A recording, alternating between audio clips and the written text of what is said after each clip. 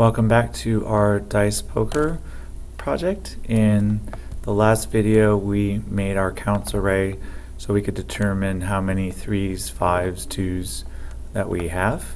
And so now we're going to write a method that goes into the counts array and checks to see what kind of dice hand we have. So after storing the dice hand, we are going to write a method called determine dice hand. So we can say public void determine dice hand.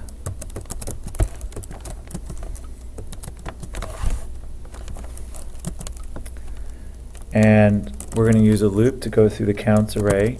But since we're not interested in the first position, because that's position 0 and there's no 0 on the dice, we're going to start I at 1. And then we're going to say as long as I is less than, you could either do 6 or you could do, it's better just to take counts dot length. And then I++ to count up.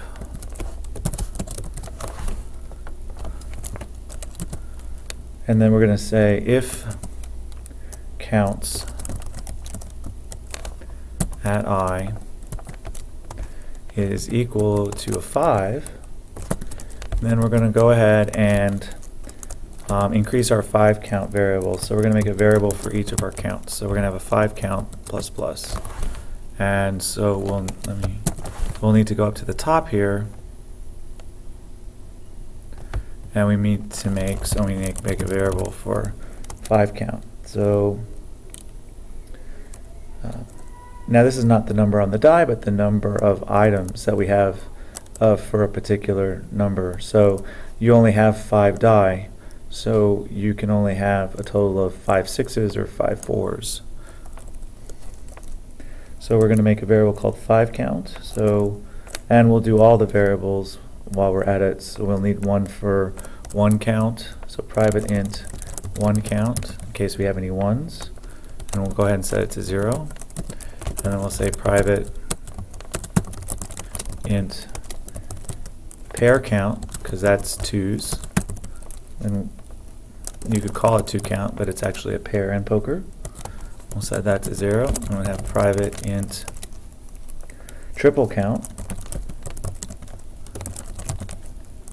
and we'll set that to 0, and private int 4 count, or quad count,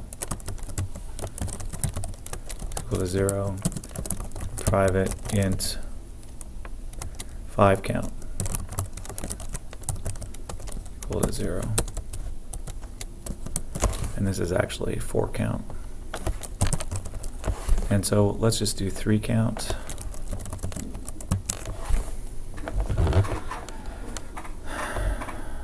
And okay, so that's good. And then let's go back down to our evaluation method. So if counts at I is equal to 5, we want to increase the 5 count.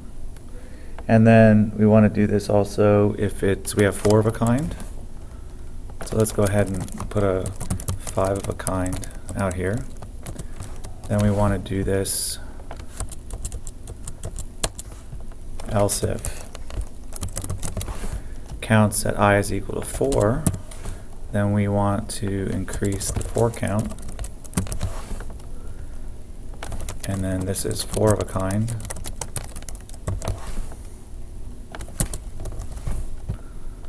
And then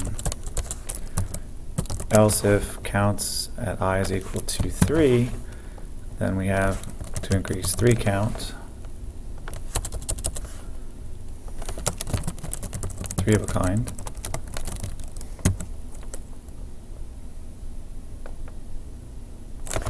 And then we want to do this else if it's a 2,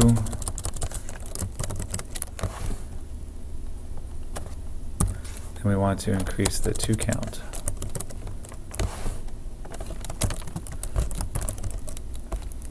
So we have a pair, and we named that pair count, I believe. Let's go up and check. Yes, pair count.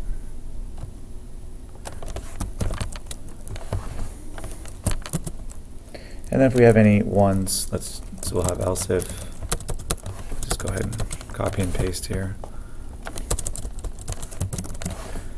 And this is a 1 count, then we're going to increase the 1 count variable.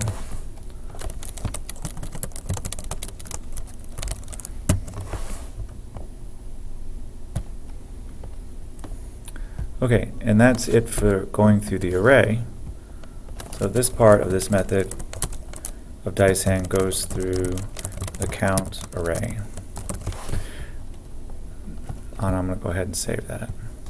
Now what we want to do is, once we've gone through the count array and we've counted the number of 5s, 4s, 3s, and 2s, we can then evaluate our hand. For instance, if we have one pair, that might beat someone who has nothing, everything is a 1 count, or if someone has 3 of a kind, that beats 2 pairs.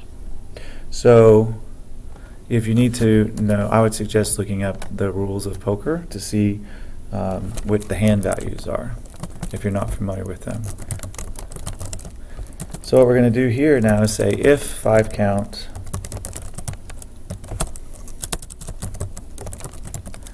is equal to 1, then our hand type, and we'll make a variable called hand type in a second, is going to be 5 of a kind. So we're going to need to go up to the top and make ourselves a variable called hand count, or hand type. So private string hand type. And we'll go ahead and set it to an empty string for right now. So then we'll go ahead and copy this. And else if our 4 count is equal to 1, then the hand type is 4 of a kind. And I'm listing these actually in order of who beats who. So the top one is the best you can get. And then if our 3 count is equal to 1, then we could have 3 of a kind. But what we want to do first, let's change this. So one possibility is that we have 3 of a kind, but we could also have another pair in there, and therefore have a full house. So what we need to do is use a nested conditional and check if we have a full house first. So if pair count happens to be equal to 1, then our hand type is actually equal to a full house.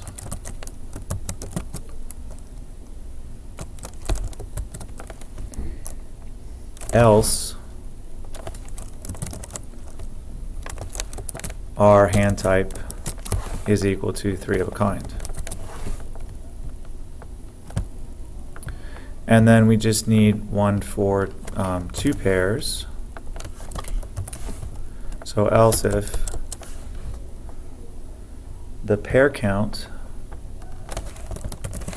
is equal to 2, then we have a hand type of 2 pairs. And else if the pair count is equal to 1, then we have 1 pair.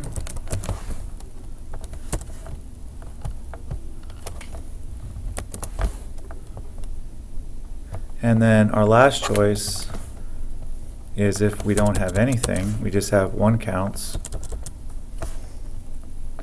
then we are going to, let's erase this part, then our hand type is you rolled nothing this time. And we'll print out that to the user.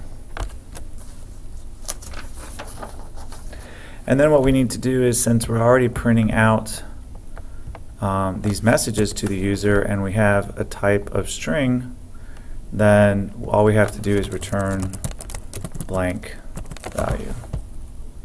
So let's go ahead and save.